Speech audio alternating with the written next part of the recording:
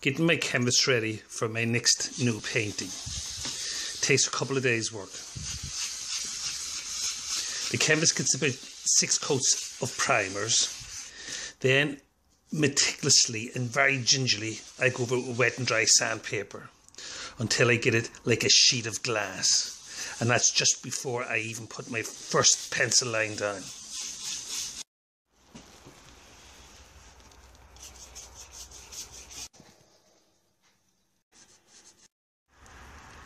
Painting the stones, I put the paint on the rocks that it's transparent, that you can slightly see through it.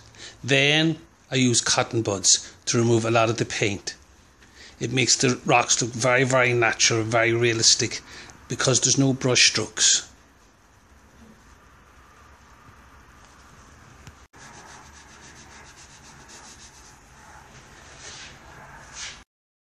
And now very, very carefully, sandpaper rubbing on the rocks very carefully,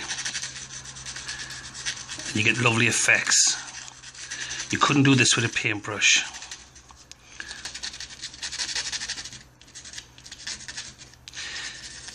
Brings up unbelievable detail.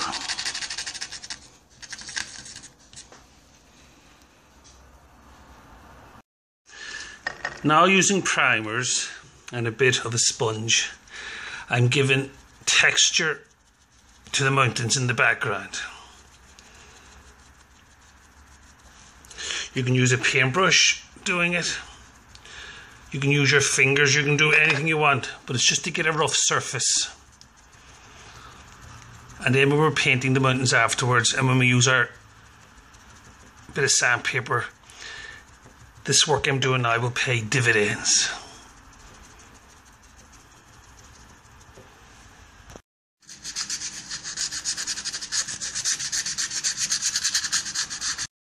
It's very slowly starting to take shape.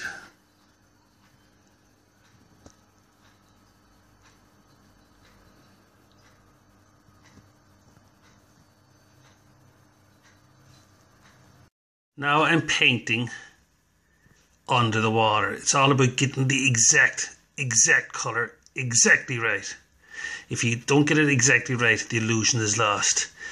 And painting the colours of stones as if they're down deep under the water, to give the illusion of depth.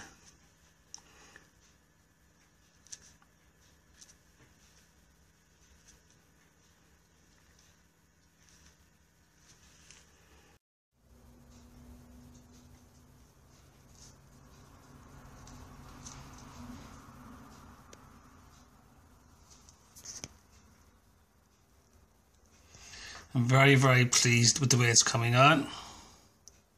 You can see all the stones under the water, no matter where you look.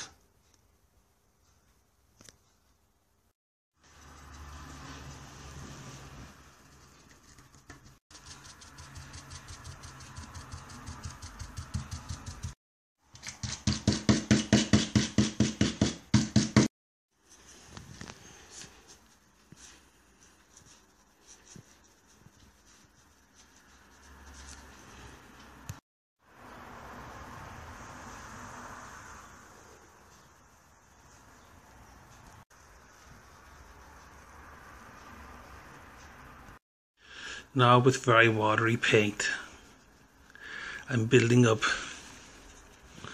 the colour scheme of all the grass and the moss and the stones. And eventually, when I'm happy, I'll move on and literally put in millions of blades of grass on top of this work.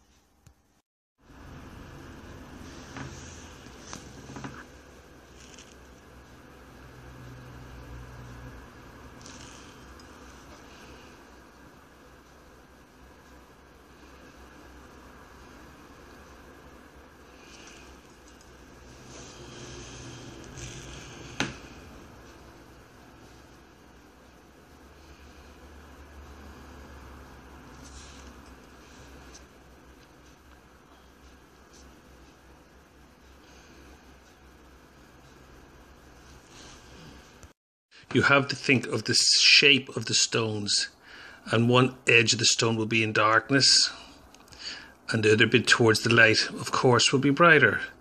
So you have to go over every single stone and give them darkness. And then,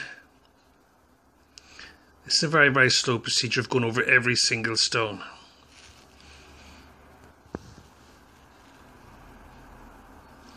And then a really dark shadow.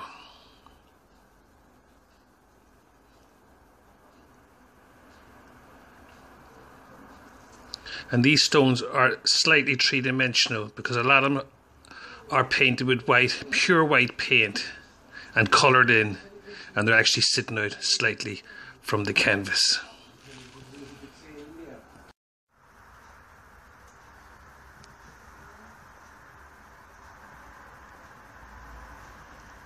Now I'm putting in dead leaves very, very quickly.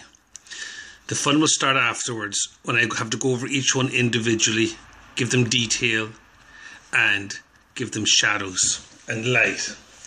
But for now, it's just quick little flicks of the brush to build up a mass of dead leaves and stones and things. It's all a work in progress. And now I'm putting down a yellowy browny wash. It's very transparent. It's like moss on the ground, and it's not affecting the blades of grass that I've done already.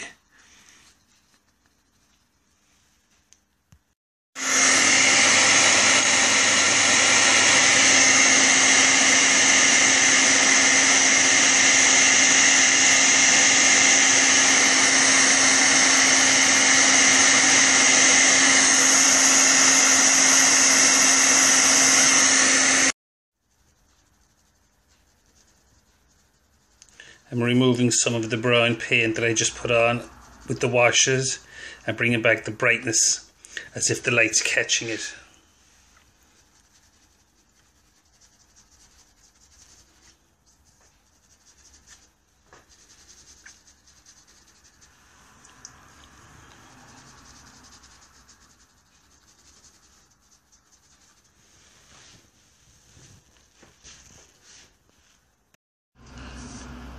And now I'm using white primers watered down, and I'm going over each individual stone, making them bright at one side.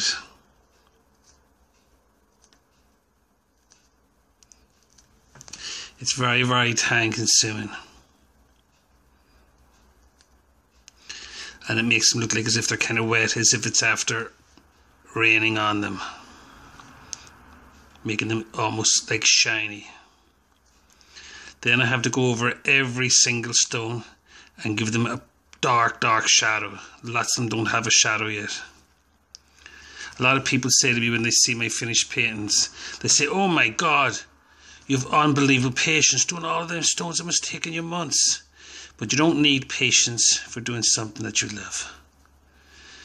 But I must confess, I have great patience.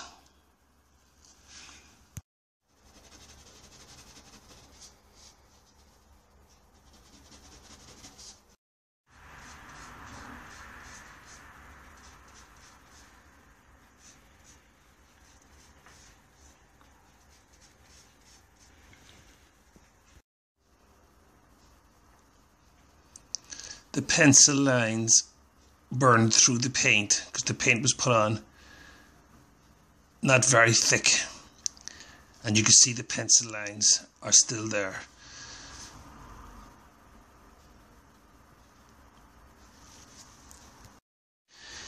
Painting the straight lines of the edge of the seats is very difficult. You could masking tape it in, but with the masking tape it looks very artificial. It doesn't look natural. The line would be just too straight. So you're better off just to do it by hand. But don't have a lot of drink before. Don't have a lot of drink before you're doing this type of work, because you'll go crooked and there's no room for error. We're getting there slowly. Still a lot of work to do to it. That's a lollipop. I cut the handle off it and I stuck a needle with a bit of sellotape, and this here is a great little tool. Now I'm going back to my boat and I'm scratching the boat like as if there's real little scratches on it, because the boats get scratched going in and out when they're near trees and things. There's always scratches in boats, and I'm scratching the boats to make them more and more realistic. When you look at them really carefully, you can actually see all the scratches. You want a steady hand painting those rivets.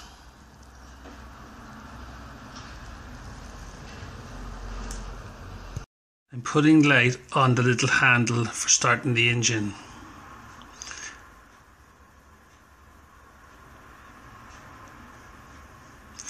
I think I'm going to have a nervous breakdown doing this painting. You can see the little rod holders for trolling and the petrol tank in the engines and the little rivets on the boats. I'm at this picture now 5 weeks, but there's still a lot of work to do to it. All the ropes have to go in, tires, the detail has to go in the tires will be filled with concrete and the little metal bars that the ropes go onto them. And when that's all done and everything is actually done, for me the fun starts, because I get really excited then doing the painting, because I look at the painting and people see it and they think, oh, your painting's finished, and I say no, it's only just started, and they go, what?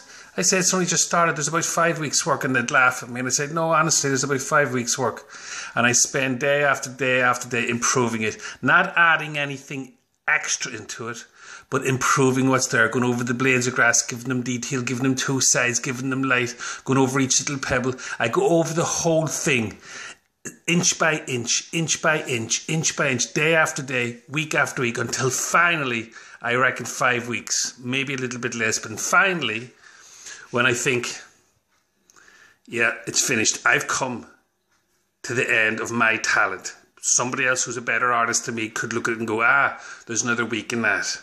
And I'd say, is there? I can't do it any better. I've done my best. And I do the painting. And I do the paintings to my very best.